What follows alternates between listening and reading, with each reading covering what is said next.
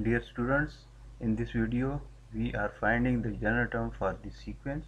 This is the first term 1, the second term 1 multiplied 2, the third term 1 multiplied 2 multiplied 3, the fourth term 1 multiplied 2 multiplied 3 multiplied 4, and so on.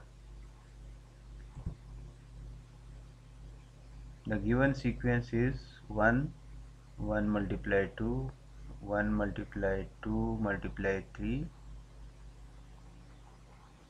and fourth term is this one. This is the first term, this one is the second term, this one is the third term, this one is the fourth term, and so on. So what will be the nth term, the general term? The first term is 1.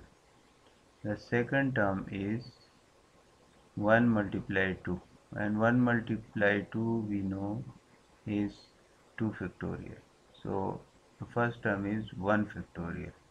The third term is 1 multiply 2 multiply 3, and which is 3 factorial, and the fourth term is 1 multiply 2 multiply 3 multiply 4,